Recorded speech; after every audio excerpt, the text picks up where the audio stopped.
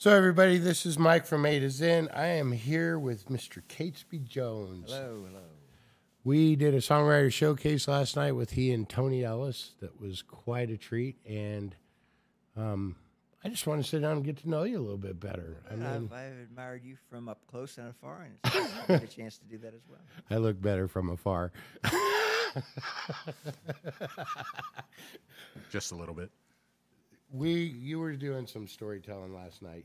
You have written how many songs in your life? I know you probably just can estimate. No, I actually am about to add it up because I'm doing a 50-year retrospective, and I think we're a little bit north of 1,000 songs. Thousands. But I started writing in 1973, and I've been very prolific. I work really hard on a song, and when it's done, I'm done with it, and I move on to another one. I'm always going for the next song, and I try to finish a song. Even if it's not a great song, I try to get it done so that I can get it out of the way, because I often feel like one song leads to another, as if you're drawing water from a well, and maybe the first bucket's muddy, but the second bucket's going to be clear. They're similar songs, but one's not as good as the other, so I just keep moving forward as much as I can.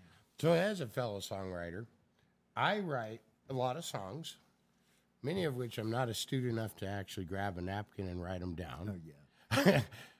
Can you access all thousand songs? Oh, yeah. And I pull have them? everything on CD, in a computer, and a lyric for every single song. I've been pretty diligent about, keeping a record. Really? Yeah, it used to be cassettes, and then I changed everything over to CDs, and now everything's changed over to, a data in a computer. So actually recording the Yes. song though is the Yes. way you actually keep it. Because I Yeah. have songs I've written, I don't know, 5-6 years ago. Pretty good songs. I couldn't even remember 'em They right do now. slip away. Yeah. Yeah. No, I've got some up. I would say 75% of it is just guitar vocals, and then there's everything I've done on albums and stuff that's got drums and bass and singing and stuff. But I can actually remind myself how it goes. And whenever I get in a dry spell of writing, I'll just pull out my books and I'll just go from A to Z, A to Zen, all the way through it, and practice the songs and remember the nuances and familiarize myself with them. So probably I can sing at least 90% of them off the top of my head, and the rest I need a lyric sheet just to prompt me and remind me how it goes. And there's some of them I don't sing anymore. But that's doing the math. That's 900 songs. Am I doing that right, John? I think so. 900 songs off the top of your head? Probably, yeah. Now, I hurt my hand really seriously in 1997. We were redoing a bungalow in Wilmington, and I ran my hand through a table saw.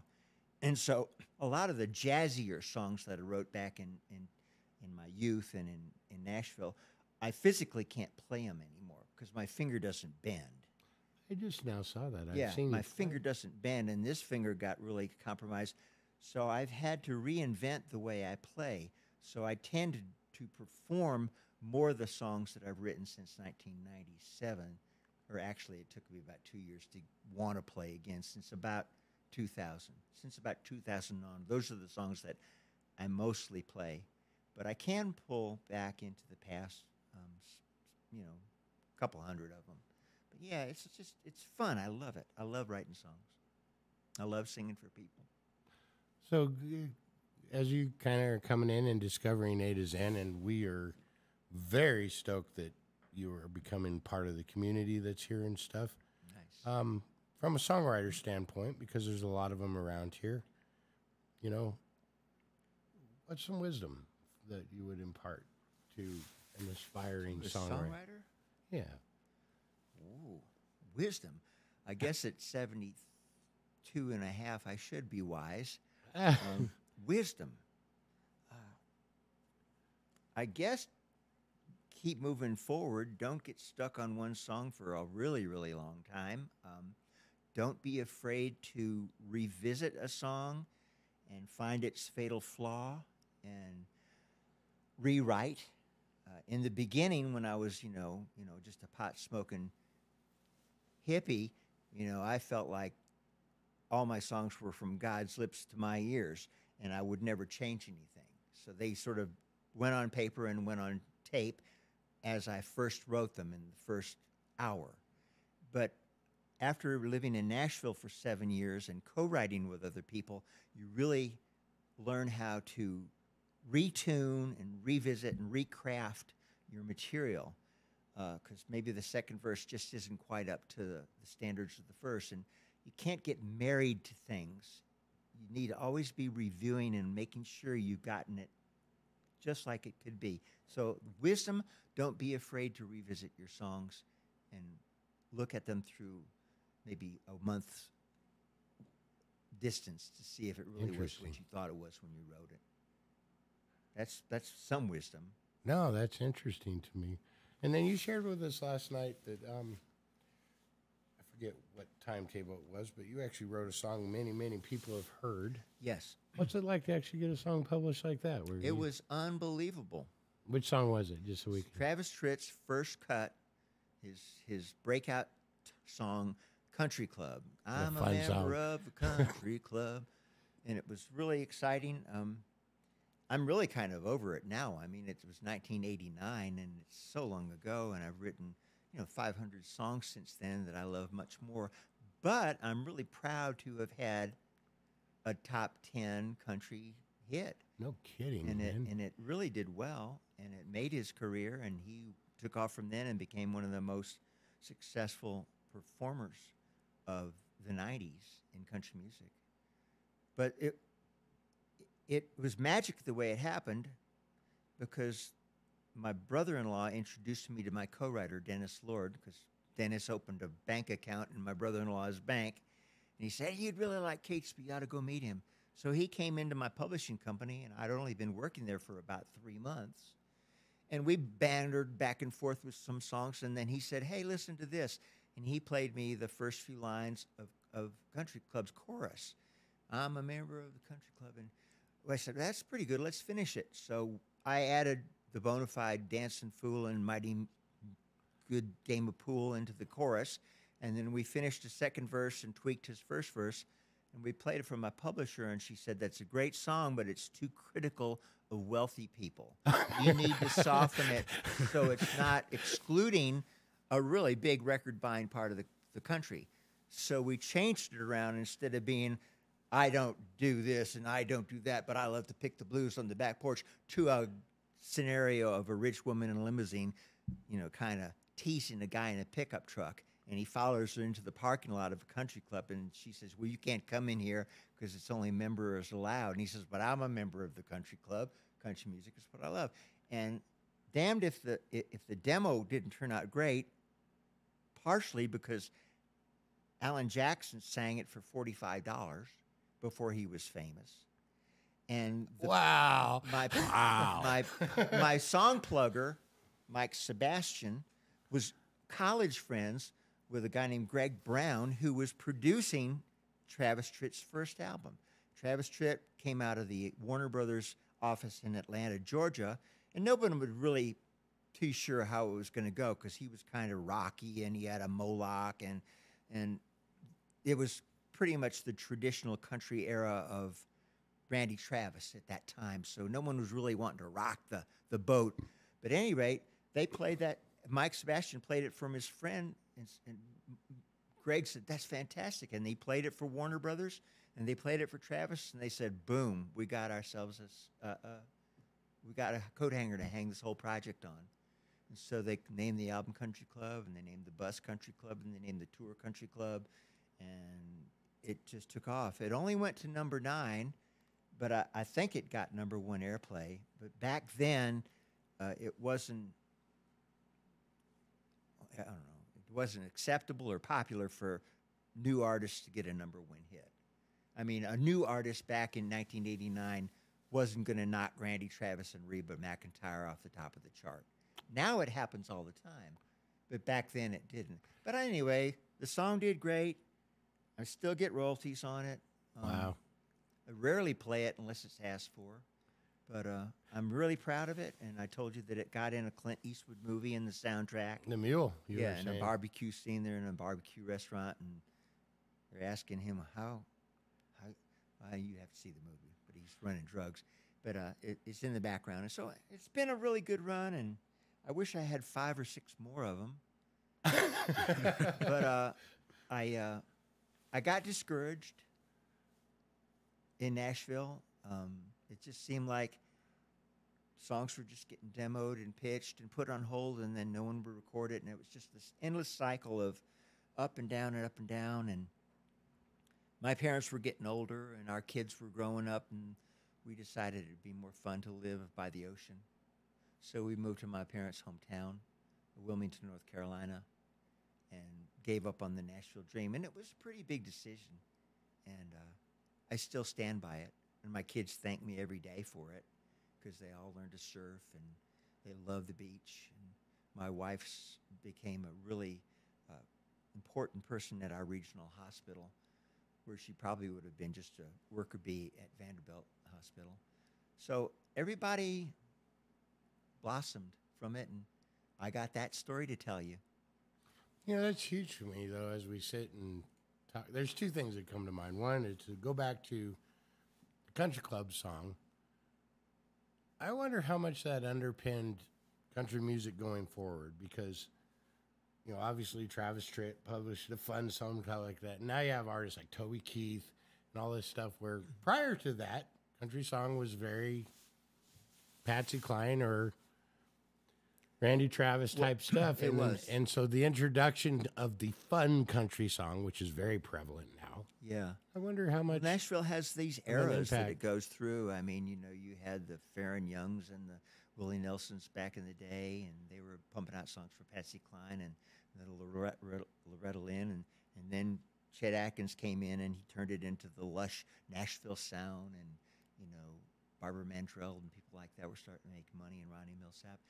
And then the new traditionals came in with Randy Travis, and that was kind of reaction to all the strings and the vocals. And then the class, they call it the class of 1989, and it included Alan Jackson, Randy Travis, Clint Black, Vince Gill. I think Trisha Yearwood was in there, and Garth Brooks. Right. That wow. became the new sound. Right. That became the new sound of Nashville, and it took. I mean, Urban Cowboy was really great for Nashville. Mickey Gilley, Johnny Lee, all that stuff. Right. With the Urban Cowboy soundtrack that Travolta did. That was Nashville's first kind of big breakout.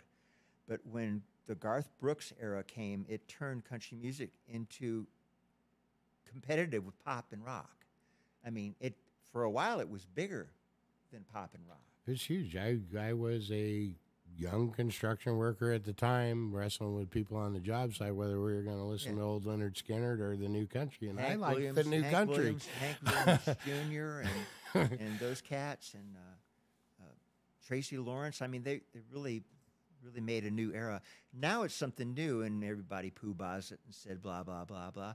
But I'm not going to sound like parents saying, oh, that Elvis Presley, you can't listen to that. Everybody's got their time, sounds you know, so familiar. and country music now, it incorporates rap, it incorporates sampled sounds and different beats, and you just got to embrace the future. You can't drag your feet and get anywhere in this world. You don't have to love it, but you don't have to poo-bah it. It's so interesting, though, to hear that perspective. I hear the perspective of being in Nashville for, you said 7 years, right? Yeah.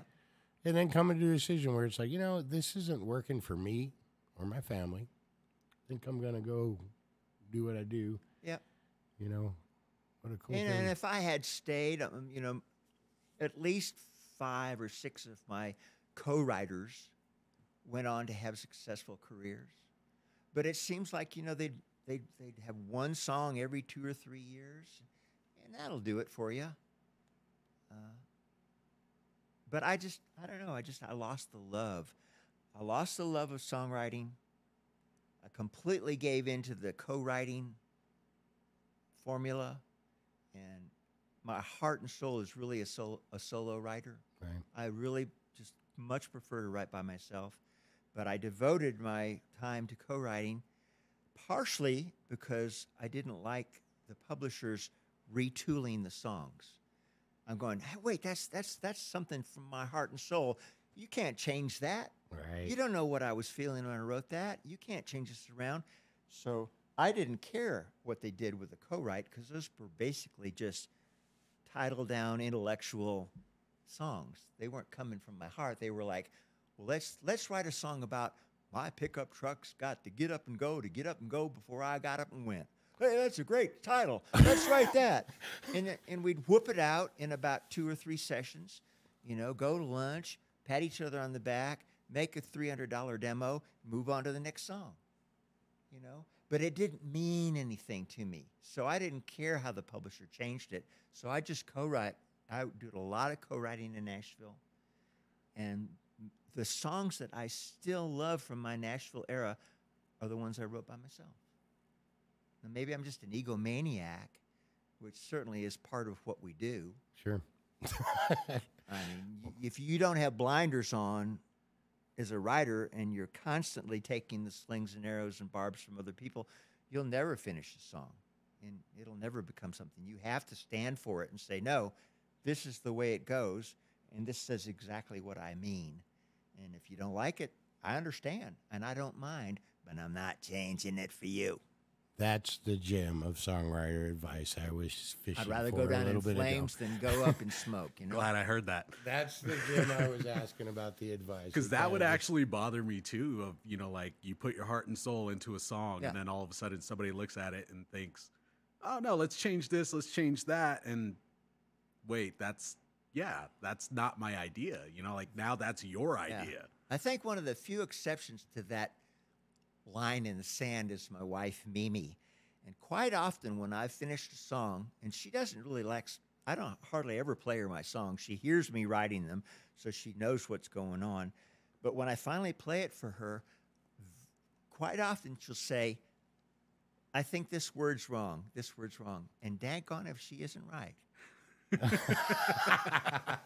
But I don't give any other people that option. Yeah.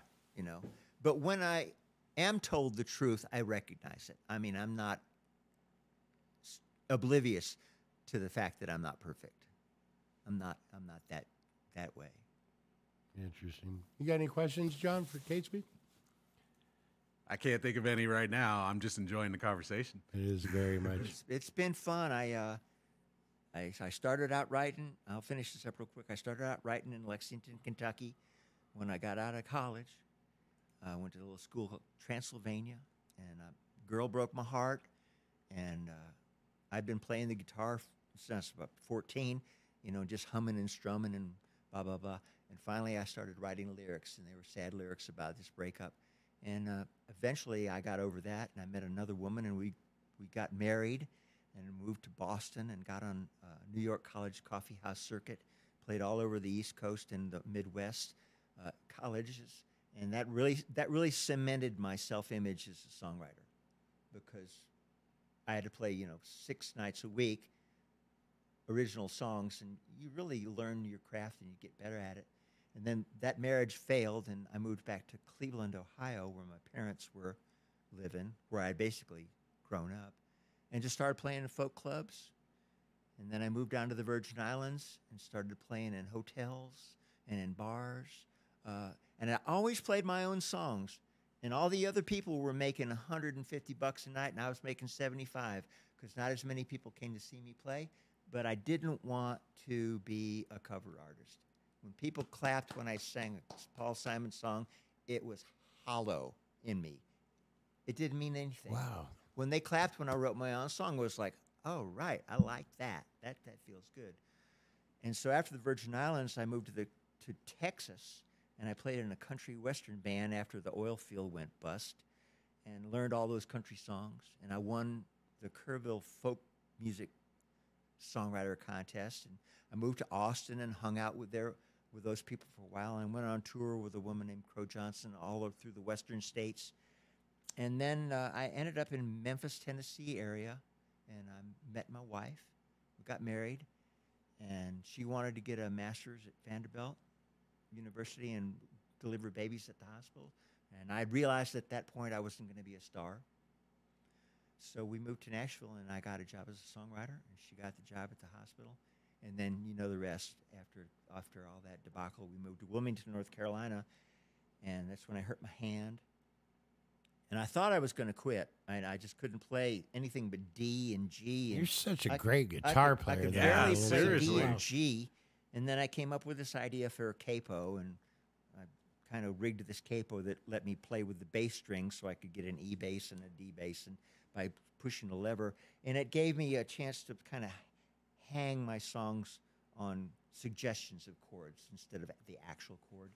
And I just got tired of feeling sorry for myself. My children were in late elementary school, and I just said, Catesby, you can't let this example of failure be what defines you and the way your children see you.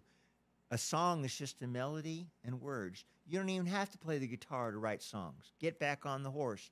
I got back on the horse, and I wrote every morning at 5 o'clock before I had to go to work. I worked construction. And every night when I get back home, and I started making CDs. And I started producing them and getting people to play with me, and I started playing locally. And I became kind of, a fixture in Wilmington. And then that worked great. And then my daughter fell in love with a fella out here in Nevada. And she moved out here, and she called and said, I'm going to have a baby. It just so happened that my wife and I were retiring. So that's what brought you out here. So we said, well, let's go raise that baby with a lot. We win for that one. Yeah, we did. So that's a thumbnail sketch of some of the places I've played. But it's been great. I've met some great people.